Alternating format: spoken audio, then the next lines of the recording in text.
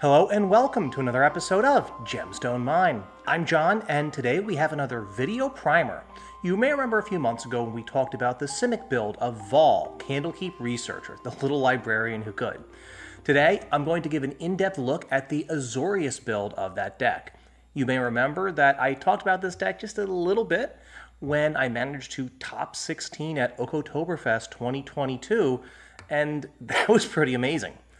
I've had some time to tweak the deck. I've talked to a few people and gotten some advice on how to build the deck up a little bit more. And quite honestly, the part that's been most exciting to me is there have been a number of people who've asked me, how do I play this deck? I want to learn how to play it. So that's what we're going to do today. Before we get started, I just want to thank you for joining us. Always great to have you guys here with me. It feels nice to know that I'm not just talking into a can. And I'd like some feedback today as I've got some new equipment going on and I want to know how things look. So please, leave some feedback in the comments. Let me know how the audio sounds, how the video looks. And if you feel we've earned it, please go ahead and give us a like and subscribe on YouTube. And you can always send us an email at gemstoneminepodcast@gmail.com, or you can add us on Twitter, where we are at gemstoneminemtg. Our commander, who I've used before, is Vhal, Candlekeep Researcher. 3 and a blue for a 2/3 legendary creature, human lizard, with choose a background, vigilance, and tap. Add an amount of colorless mana equal to Vhal's toughness. This mana can't be spent to cast spells from your hand. Our background of choice is Noble Heritage. It is 1 and a white for a legendary enchantment background with commander creatures you own have, when this creature enters the battlefield and at the beginning of your upkeep, each player may put 2 +1/+1 counters on a creature they control. For each opponent who does, you gain protection from that player until your next turn. The advantage here is that Noble Heritage usually gets played before Vhal, not always, but usually. And in that case, we immediately get Vhal up to the 5 toughness that we need to combo with a card like Staff of Domination. As we'll see in a few moments, hitting that toughness of 5 means we can immediately combo off with Staff of Domination and win the game very easily. And if we ever get to 7 toughness on Vhal, it is almost impossible to stop the combo with conventional interaction. Only something with Split Second actually stops the combo there. So let's start out by talking about our game plan. As a commander, Vhal is an interesting choice for a cEDH table because they offer one of the biggest mana sources available, and one that actually scales with their toughness, oddly enough. This allows Vhal to generate infinite mana with 2 different artifacts, Umbral Mantle and Staff of Domination. And the rest of this deck is basically built around trying to set these combos up the most easily. The cool part about Vhal is that the entire core of the combo, as well as a reasonable number of tutors you can use to get your win conditions, are available in blue. So there are a lot of different color combinations you could potentially play. You can see our previous video on Simic Vhal for another take. Today though, our goal is on the Azorius build, white-blue, which is attractive by virtue of Noble Heritage, a background which is a very reliable way to get Vhal up to 5 toughness, important for a reason we'll get to in a few moments. White also has the advantage of giving us a lot of very good tutors to get Umbral Mantle. Stoneforge Mystic, Steel Shaper's Gift are both very efficient ways to tutor for this line, while also supporting other options for mana sinks and assembling some great 2-card win conditions.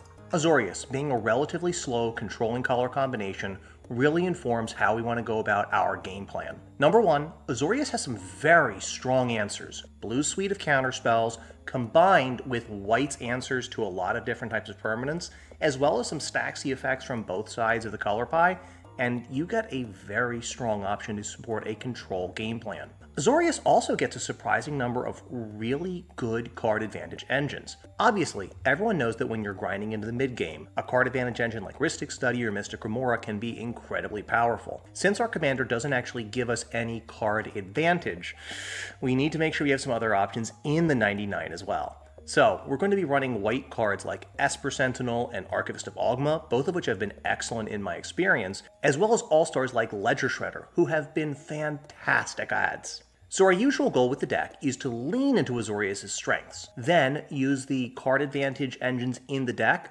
with Azorius' controlling nature to allow us to drag the game out until we can assemble our combo and win. We want to position ourselves to stop the faster decks at the table while accruing card advantage. This leads us to the realization that Draco style control is not really an option in multiplayer formats. We recently talked about the concept of crowd control in Commander, and we talked even longer ago about using your opponent's stacks pieces to your advantage. And in cEDH, there are going to be a lot more threatening cards played on a given turn cycle than even in a regular game of Commander. And you can't answer all of them, even in Azorius. So Vhal's role at most tables is to try to stop the fastest decks on the table from going for it before we can assemble our combo or our engines. But it also means we're virtually allying ourselves with the other players at the table to stop that fastest player and to keep them from going for it early. Vhal can win through a lot of stacks, including Rule of Law. Though usually it's better to go for the win protected, still, sometimes it is correct to just let the Rule of Law stick, especially if there are multiple faster decks at the table which are going to try to storm off and win, and you're not confident you have a hand that can stop them. Even stacks pieces which are a hard stop to our game plan are sometimes worth letting resolve, unless we have an abundance of counter magic and removal in hand. Anti-artifact stacks, like Collector Oof, Stony Silence, Karn the Great Creator, basically prevent all of our combos from working, but will often rely on removal to navigate around these pieces to get to our win. Anti-activated ability stacks, like Linvala, Keeper of Silence, and Phyrexian Invoker also shut us down, turning off Vhal's mana ability. But we can usually leave less symmetrical stacks pieces like Drannith Magistrate online to stymie our opponents while we develop our value engines. In Vhal, just like a lot of other slower decks in cEDH who lack card advantage in the command zone, having a clear path to sticking a card advantage engine is usually priority number one for our game plan, because Vhal is generally going to be a win after type of deck. So what do I mean by win after? Ken from Stacked EDH has a theory recently, describing 4 basic patterns of how decks win in cEDH, which he describes as win, win through, win after, and win because. The first one, win, is very simple. The first player to go for it doesn't get stopped, so they win. Win through is a little bit different. In win through, you try to win while an opponent has onboard resources to interact or draw towards interaction. Win after is player A goes for the win, but gets stopped by players C and D, so player B untaps and wins. Win because, the final example, is another player inadvertently creates an opening for you to win. Turbo decks, like Rogsai, like to win or win through. They go fast and try to go for it before their opponents are ready to interact.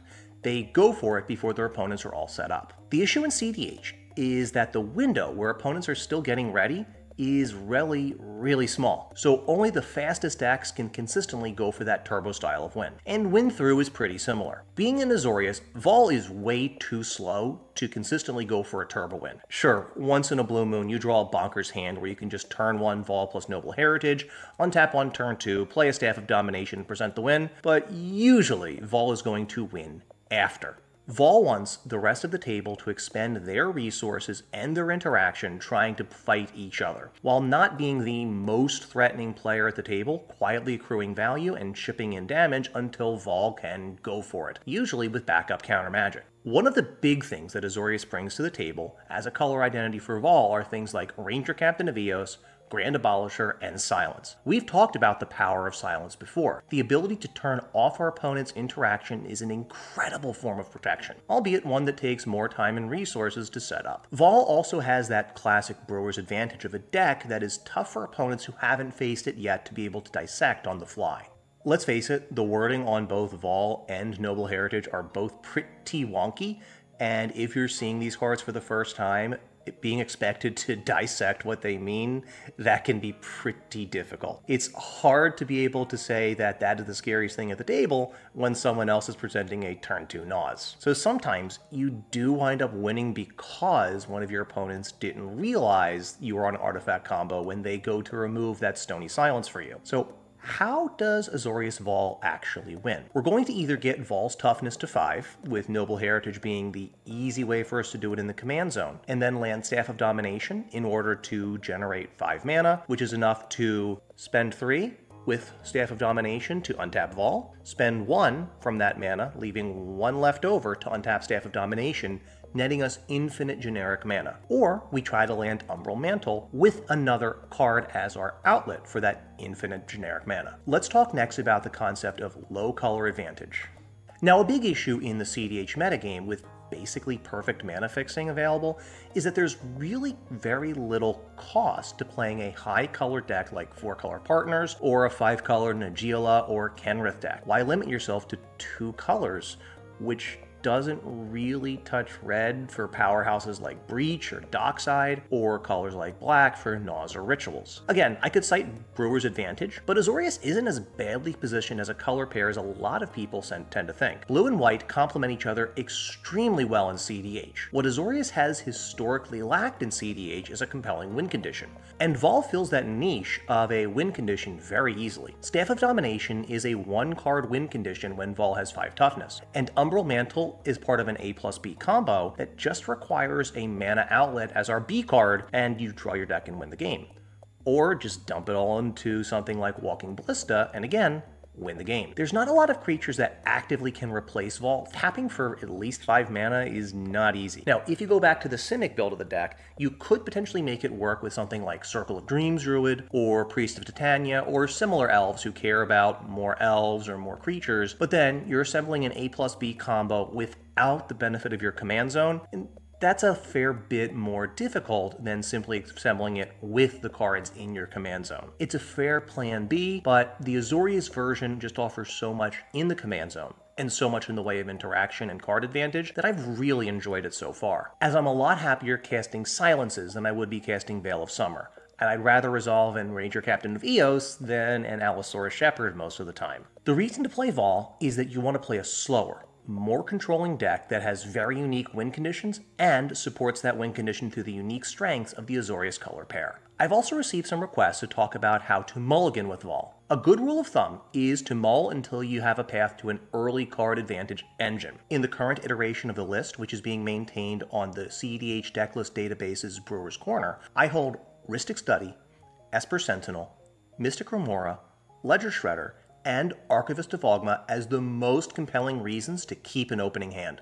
And I'd rather keep a hand that has an abundant fast mana source to land Vhal and as well as another outlet like Prophet of Distortion or even Diviner's Wand. I think outlets are very nice because they give you a lot more options to win the game, but I would consider them to be a tier below those raw card advantage engines of Rhystic Study, Esper Sentinel, blah blah blah. They are just stronger in those early phases of the game where you're still tight on mana. The second requirement I would consider for a good opening hand is to have lots of interaction to stop a fast start from your opponents, particularly when you expect them to get moving early. If you are sitting across from a Winota player, your opening hand has a Swords to Plowshares, that feels really good. You will often see these decks trying to power out something strong early, and stopping them after they put a lot of resources into it can be a great way to take control of the board. A nice Flusterstorm can be a great way to punish those turbo ad nauseum decks after they feed multiple rituals into a nauseum that you counter. That feels great too. Overall, just having that early interaction against the faster decks, which most decks in the format are going to be for us, is a great place to start with a hand as well. After that, it's nice to have a clear path to either Staff of Domination or Umbral Mantle, but card advantage and interaction are definitely top priorities, followed closely by a clear way to ramp into our game plan. Nice, but not strictly necessary. You should, however, plan based on which routes become more likely as you go. For example, if you draw into Steel Shaper's Gift, you probably want to aim for an early Umbral Mantle win, so you'll probably want to devote more energy into digging for and playing a mana outlet like Prophet of Distortion. But if you have an unconditional artifact tutor like War of Invention, I'd almost always rather land Staff of Domination and win that way, and plan to get Vhal to 5 toughness with Noble Heritage. That said, sometimes the correct play is to disguise how easily you can get to your win. And a fantastic lateral in the deck is a card like Diviner's Wand.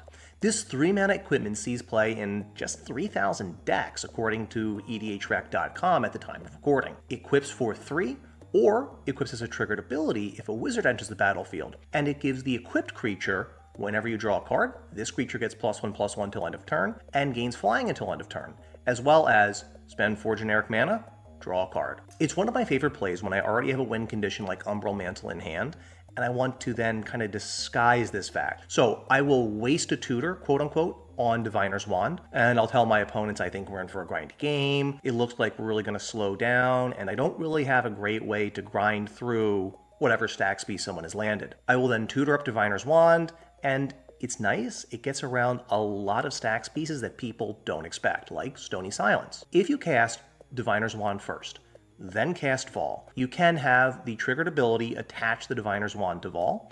All of the abilities on the equipment are just granted to the creature. The equipment itself doesn't actually have the activated ability or the triggered ability. Our natural draw step immediately gets Vhal up to 4 toughness. And if you can draw a second card from somewhere else, Vhal is now sneakily at 5 toughness, which is what we need to win with Staff of Domination. It also acts as a mana outlet if we decide we're going to try to win with Umbral Mantle instead. And it's also just kind of nasty where we have a 4/5 flyer who can just start to clock people if we're getting into a really grindy kind of game. It allows for a natural line where we can win on the spot after resolving either Umbral Mantle or Staff of Domination, with Wand serving as the outlet for Mantle, and easily bringing Vhal to 5 toughness with Staff. But let's not get ahead of ourselves. First things first, get your priorities in order. Opening hand needs to have card advantage, interaction, and ideally some fast mana.